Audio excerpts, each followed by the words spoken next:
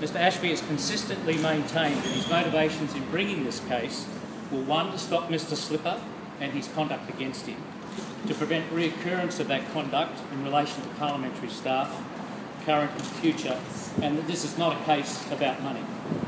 The case will now return to the Federal Court here tomorrow morning at 9:30 to proceed against Mr Slipper and to hold the Commonwealth to the settlement that they offer and that we accept.